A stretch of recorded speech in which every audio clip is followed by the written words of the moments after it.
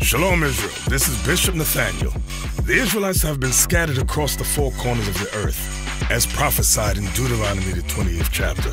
Here in Israel United in Christ, we need your help to recover the remnant of our people, teach them the gospel. Please help us, support us, and join or donate to the Booster Club today. Shalom.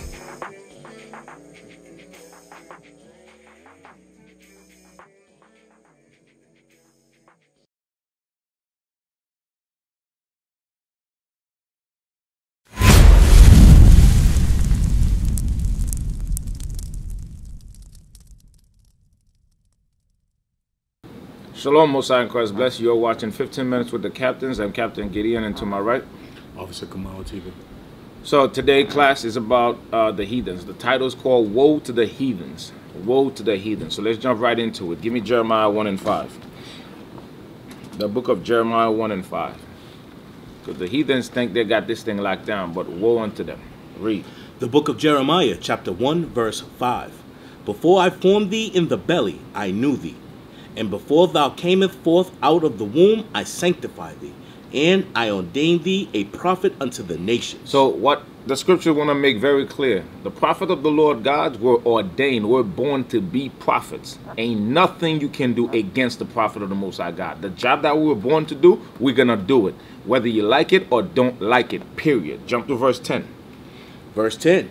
See, I have this day set thee over the nations. No, under the nations. I have set thee this day over the nations. The Most High has set us over the nations. So we are the rulers of this earth. We're just not in our kingdom yet, but we have a job to do right now. We are the prophets and we are set over the nations for a purpose. Let's see what the purpose is. Read. And over the kingdoms to root out. To do what? To root out. To root out. Read. And to pull down. And to destroy. And to throw down. To build and to plant. So don't get cornered. We're not talking about root out in terms of blowing up things. No, not at all. Those wicked philosophies that the heathens are pushing them on our peoples, our job is to root them out, because they have taken deep root into our society. They have taken deep root into our people. Your Christmases, your eating pork, your shrimps, your lobsters, your homosexualities, your churches, they have taken deep roots into the people. So it's our job as prophets ordained by the Most High God. We are set over the nation to correct them with the scriptures. Give me Jeremiah 28 and 8. Jeremiah 28 and 8. The book of Jeremiah, chapter 28 and verse 8. The prophets that have been before me and before thee of old prophesied both against many countries. So the prophets that have been before us of old, they had a job to do. And what was the job? They prophesied against many countries. Read. And against great kingdoms. Against great kingdom. We prophesied against Egypt, prophesied against Babylon, prophesied against Persia, Medo Persia, prophesied against Greece, prophesied against Babylon, prophesied against Rome. And today we are prophesying against modern day Babylon, because we are those same prophets coming back. Read it from the top. The book of Jeremiah, chapter 28, verse 8. The prophets that have been before me and before thee of old prophesied both against many countries and against great kingdoms, of war and of evil and of pestilence. Of war, evil, and pestilence. That's what our forefathers did. They told Egypt, you were going to get destroyed if you don't let the people go. Same thing to the Greeks. Our forefathers, the Maccabees, stood up for us and fought. You follow? And today, what you think? It's the same prophets are back. So we're going to do the same thing. We're going to prophesy of war. World War III is coming. Woe unto you, heathens. World War III is coming. Pestilence is coming. Destruction is coming at your door. Why? Because you have done so much evil, and Most High put his words in our mouth so we can go and prophesy against you, so that way our people may wake up and be saved when you are destroyed. Follow? Give me Jeremiah 22 verse 13. Because these nations actually think they're going to rob God's people, steal the whole earth, doing all these abominable things and expect this thing to go on forever. No, my friend, you're wrong. Read. The book of Jeremiah, chapter 22, verse 13. Woe unto him that buildeth his house by unrighteousness. Woe, destruction unto those who build their house by unrighteousness. Was this world built up on unrighteousness? Was America built on unrighteousness? Was France built on unrighteousness? Belgium with King Leopold III. Napoleon from France. Were these countries built on unrighteousness? Until today, are they standing on unrighteousness? Because you look at France, France cannot survive without Africa, but yet the African countries are poor. You follow? America cannot survive without the black community, but yet the blacks are poor.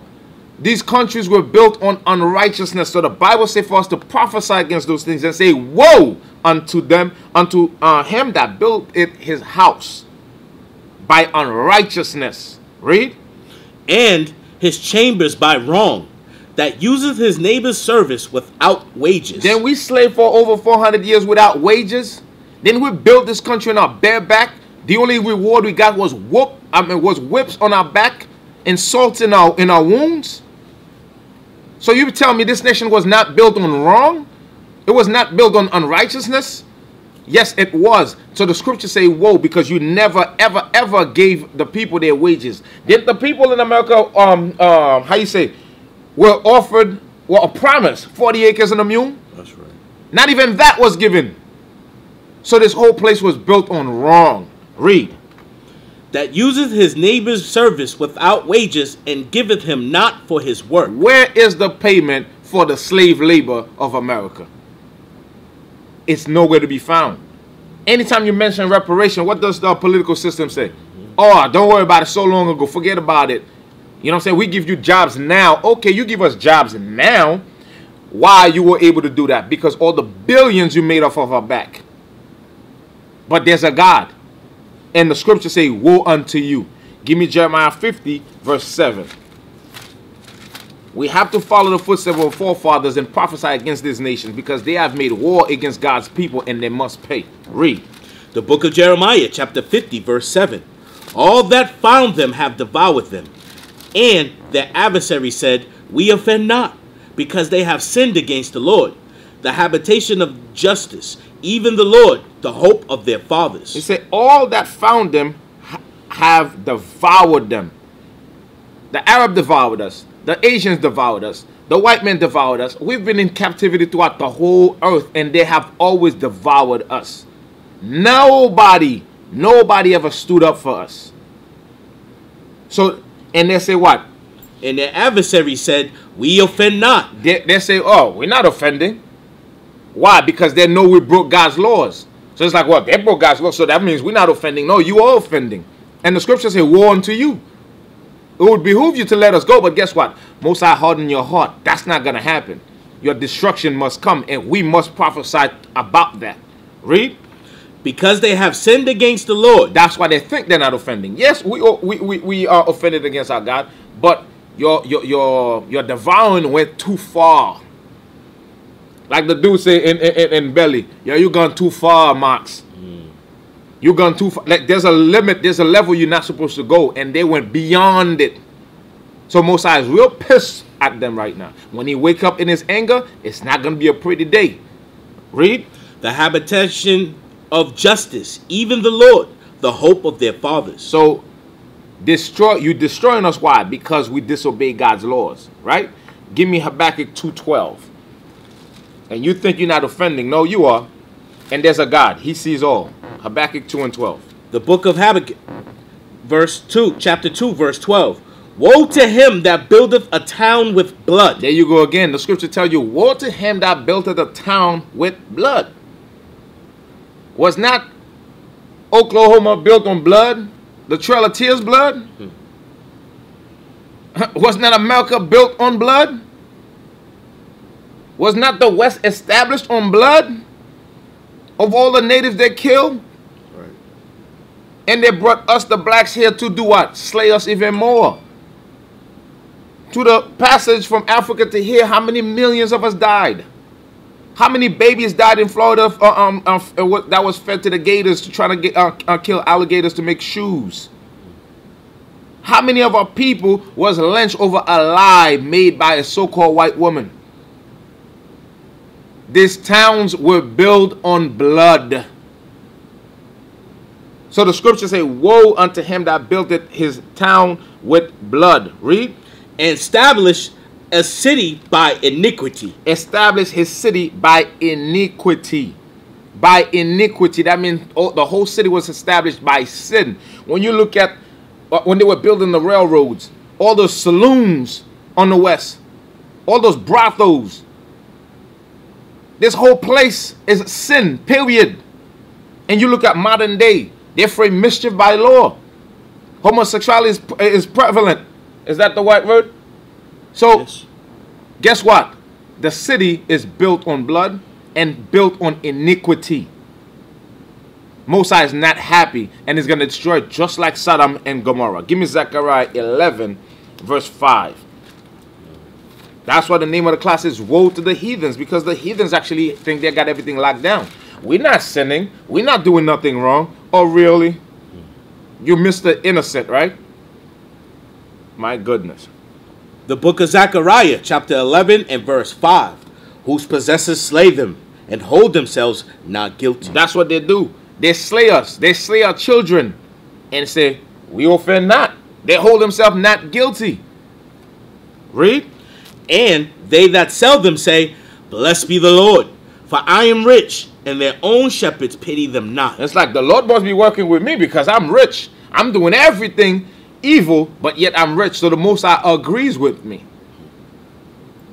But the scripture says, woe unto you that built your nation by your town with blood and your cities with iniquity.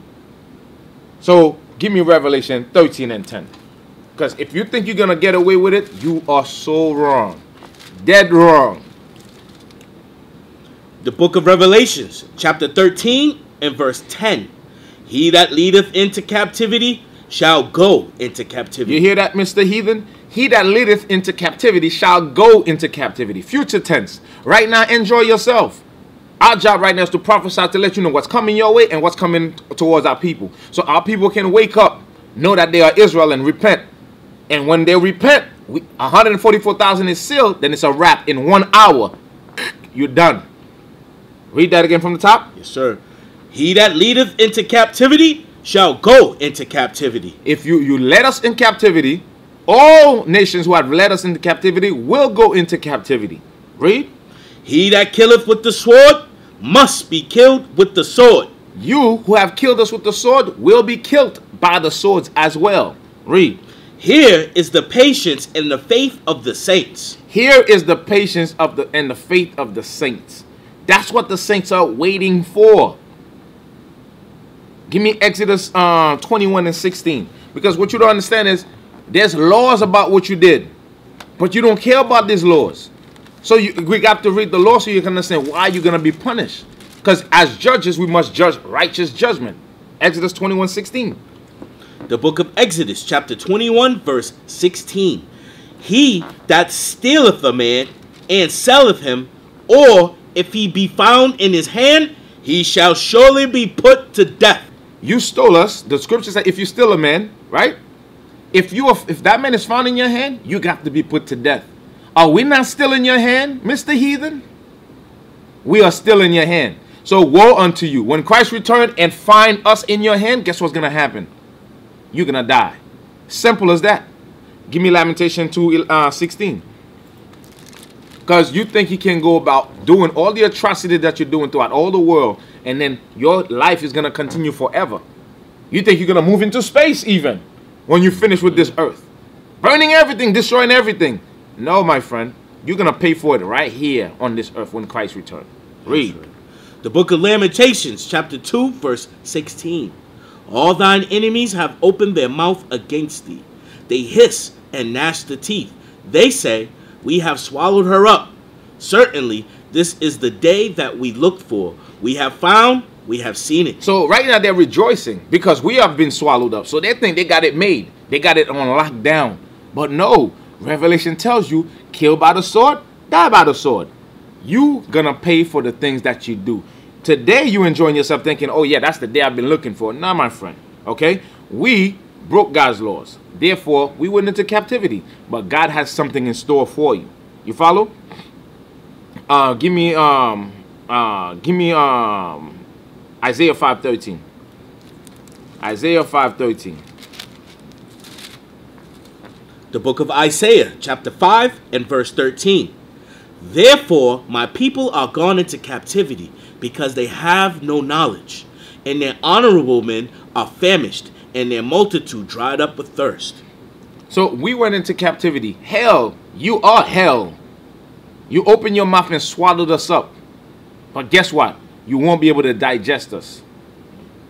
We're too hard. You need the stronger belly than a hyena. You cannot swallow our bones. So our bones going to rise up again in the valley of the dry bones. We're going to stand up again. And as we stand up right now, like we did in Chicago, fear fell upon your eyes. You are scared. Because why? You see the Spirit of the Most High God is upon us. Let's end it with Revelation again. 13 and 10. The book of Revelations, chapter 13, verse 10. He that leadeth into captivity shall go into captivity. So you led us into captivity, you're going to go into captivity. Read. He that killeth with the sword must be killed with the sword. So you killed us with the sword, you will be killed with the sword. Read. Here is the patience and the faith of the saints. The saints, the true saints of the Most High God, which are the Israelites, the 12 tribes, you black, Hispanics, and Native American, that's what we're waiting for. We're waiting for the sky to crack open, for the chariots to pop up, what we call IFOs, not UFOs, for the angels to beam us up, to go to the wilderness, purge the rebels among us, and come back and hunt you in the clefts, in the valleys, and in the caves. So woe unto you, heathens. Shalom. We used to scream black power while Heron was pushed. But at the end of the day, nothing's in vain. IUIC has been given a vision. The tents of Judah has risen. Many has attempted the mission, minor murmuring, omitting, and missing the mark. Just reading that he had the flame of fire in his eyes gave us the spark. We on Paul's mission. We out on the road, purple and gold, from Mexico, Cuba, Haiti, Ghana, Sierra Leone. 144,000 boots banging, concrete crackling. These are our men repented at heart. The scriptures is proof. IUIC, we deliver the truth.